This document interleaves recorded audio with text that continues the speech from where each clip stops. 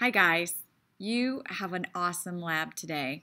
You're going to see some stuff today that you've never seen before or even thought of. It will be mind-blowing and awesome. Okay, let's get started. So I can identify 5 agents of erosion and give examples of each. So remember, erosion actually moves materials, right? Weathering breaks it down, erosion moves it, takes it to another place. So here is an agent of erosion. Gravity. Gravity pulls rocks down slopes. That's what it does.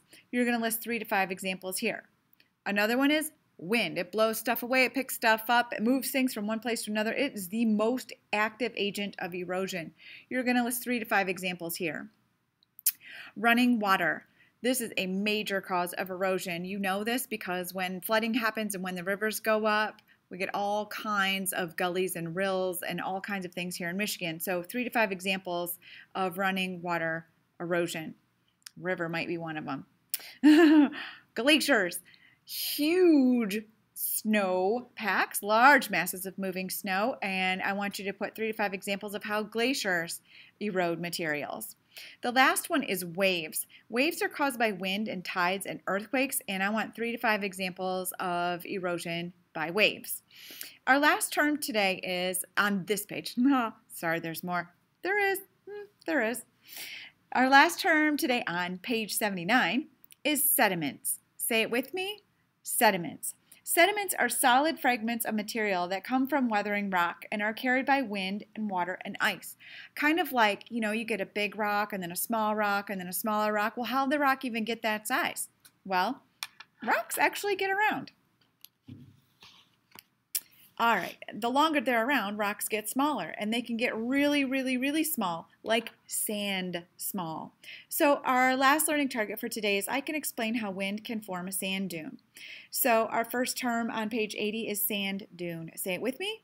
Sand dune. It's a mound of sand deposited by wind. And we're in Michigan, we have sand dunes. They're awesome. Deserts have sand dunes. You go to the ocean, usually there's a sand dune. It's pretty awesome. The next term is deflation. Say it with me. Deflation. So deflation is not inflation. It's kind of the opposite. If you inflate a balloon, it gets bigger. If you deflate a balloon, it gets smaller, right? So deflation is when wind removes loose materials such as clay, silt, dust, and sand from the land, and it kind of will wear it down. It'll pull that away. Next term is mass wasting. Say it with me. Mass wasting. It's the downhill movement of sediments caused by gravity, such as landslide, mudslide, and slump. Slump, not slump, but slump. Slump. I don't know. It's not like you think, leaning forward. It's just a really slow motion landslide, pretty much, that you can't actually see happening, but it's happening because it's going so slow. This last term is loess. Say it with me. Loess. Doesn't that sound French? Try it again. Loess. All right. It's fine particles of sand and silt. Very, very, very, very, very small. When you think you've rubbed all that sand off your feet and you come in the house and there's still like sand between your toes, those little tiny pieces that you can't get off? Yep, that's loess.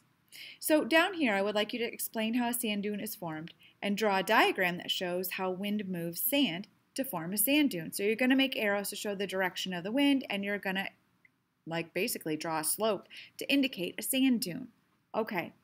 Also today, you have the coolest lab called What is So Special About Sand? You're going to look at 3 different samples of sand. Normally, we would look at these up really close with the microscopes and you would be totally amazed. But I've taken pictures of them and put them together for you in a really cool lab.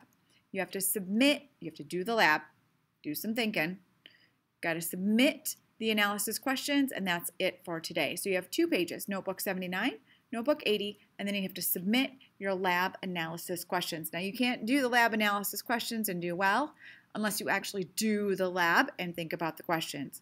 I think you'll find it's pretty awesome. All right, have some fun. Pretend you're maybe at the beach virtually looking at some sand, and tour around the world looking at where erosion takes place on the surface of the earth.